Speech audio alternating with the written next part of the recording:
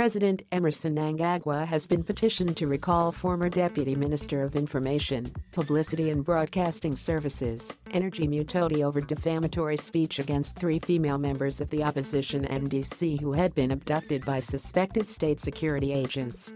The petition comes when Mnangagwa has already dismissed Mutodi as the deputy minister. We present the petition in full below. Petition to Mr. Emmerson Mnangagwa, the President of Zimbabwe. CC, Zimbabwe African National Union ZANU-PF The Parliament of Zimbabwe International Parliamentary Union 1PU. Subject, recall of Mr. Energy Mutodi from Parliament and prohibition of any future government employment public service. Consequent to public denialist and defamatory communications following human rights violations against women human rights defenders and activists. We, the undersigned organizations and individuals, with continued concern around the recent abduction, sexual abuse and torture of 3 young women leaders namely Hanjona Mamam, Cecilia Chimbiri and Mtsai Marova by suspected state agents. Worried by defamation of character performed by former Deputy Minister of Information, Publicity and Broadcasting Services and sitting Member of Parliament MP for Goramanzi West, Mr. Energy Mutodi, upon the 3 women leaders in a tweet alleging the 3 are sex workers and were engaged in sex work at the time of their tour. Dismayed by denial of tour and terror, including sexual abuse against Zimbabwean women by high-ranking government officials. Determined to ensure justice for female victims of enforced disappearance, torture and rape, make this petition to the Mr. E.D. Mnangagwa, President of Zimbabwe. Our issues: 1. We submit that on the 13th of May 2020, around 2 p.m., 3 young women leaders namely Hanjona Mamam, Cecilia Chimbiri and Mtsai Marova were abducted, tortured and sexually abused by suspected state security agents. The 3 were intercepted at a police roadblock manned by members of the Zimbabwe Republic Police and the Zimbabwe National Army in Harare. They were informed that they had been arrested for taking part in a peaceful flash demonstration in Warren Park, Harare. According to them, they were taken to Harare's Central Police Station, but before they could be formally charged, they were taken to an undisclosed destination, where they were subjected to intense torture and degrading treatment. The 3 suffered horrific sexual abuse including their breast being sucked and guns inserted in their anal passage. They were also made to sing, march and dance non-stop for more than 24 hours. They were also assaulted all over their bodies with iron rods. The activists were forced to drink each other's urine and to eat human excreta. The perpetrators also cut them on their backs using razor blades as part of the torture process.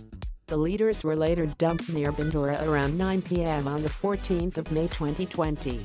They were finally rescued around 2 a.m. on the 15th of May 2020 by a team of family members and lawyers. 2. We submit that on the 20th of May 2020 at 1,414 hours, former Deputy Minister Mutodi tweeted to his 45,900 followers. Details: Emerge MDC youths Hanjona Mamam, Mtsai Marova and Cecilia Chimbiri went out for a romantic night in Bandura with their lovers who are artisanal miners. They parked their car at a police station for safety, but tragedy struck when they demanded foreign currency for services. He has since deleted the tweet, but we had already taken screenshots. 3. His tweet was untruthful, defamatory and denies that indeed the rights of the 3 women leaders were violated by suspected state security agents.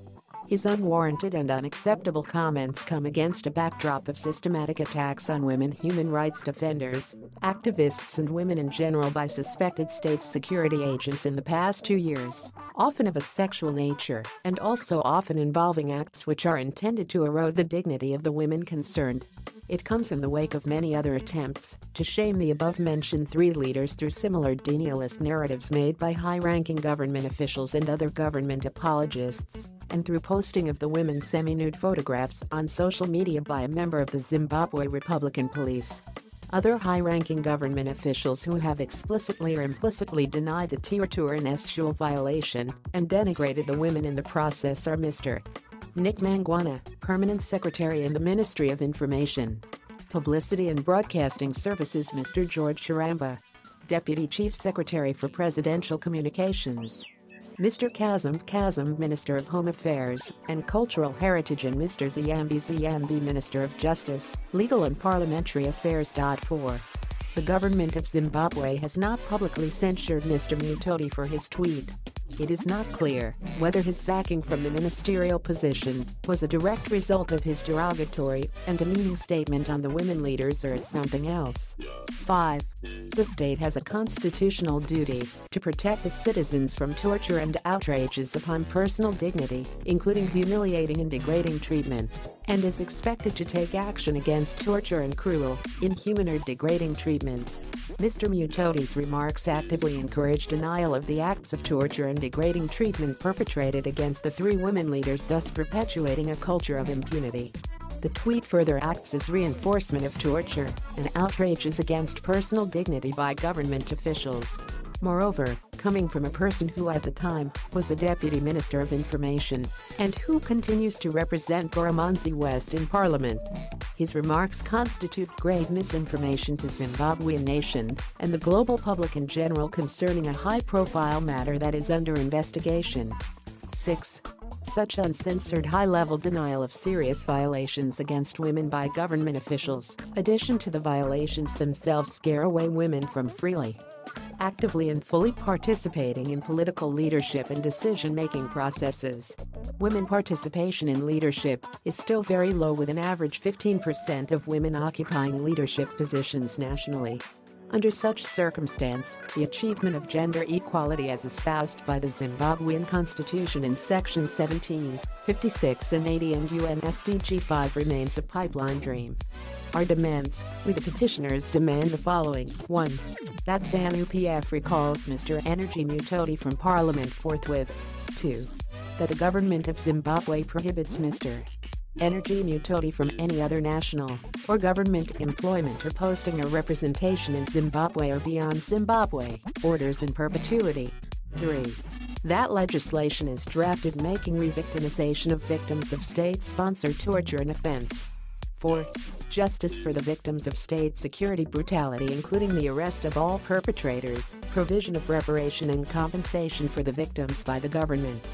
Us, your petitioners, pray that you will undertake our demands.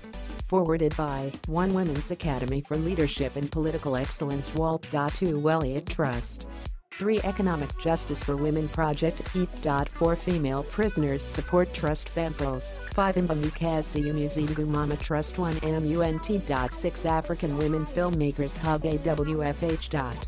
7 Rural Young Women Support Network, RYWSN.